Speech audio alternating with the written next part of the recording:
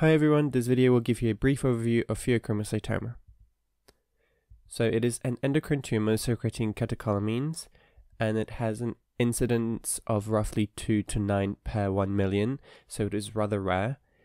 It is affecting men and women equally, however, most importantly, it can occur in familial syndromes.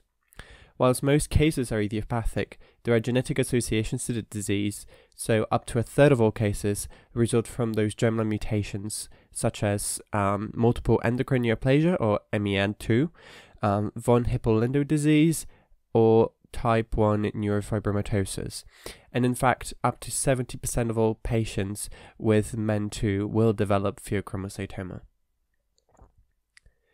In terms of the clinical presentation, I need to talk a bit about the pathophysiology.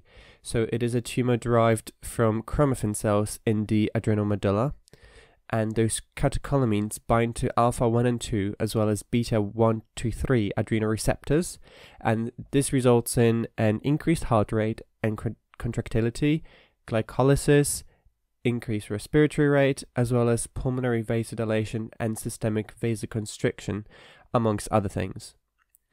How would this present? Well, this excess of catecholamines produces a classical presentation in those with pheochromocytomas. You get an episodic pounding headache, palpitations and tachycardia, as well as diaphoresis or excess sweating, as well as severe hypertension.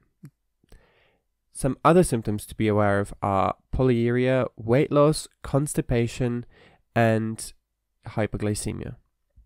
And a good way to remember it is using the American spelling of pheochromocytoma, where the first 3 letters stand for the 3 main symptoms, aka palpitations, headache, and excess sweating. Pheochromocytomas can be investigated with various different tests. You can do a blood test, 24-hour urinary sampling and analysis, and CT abdomen and pelvis.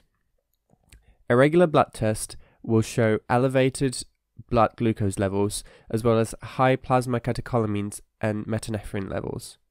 Further investigations could include 24-hour urinary sampling and analysis, and it analyzes total catecholamines, metanephrines, and creatinine, and it would show elevated levels of those hormones, and the creatinine is used to ensure that the levels you measure are reliable.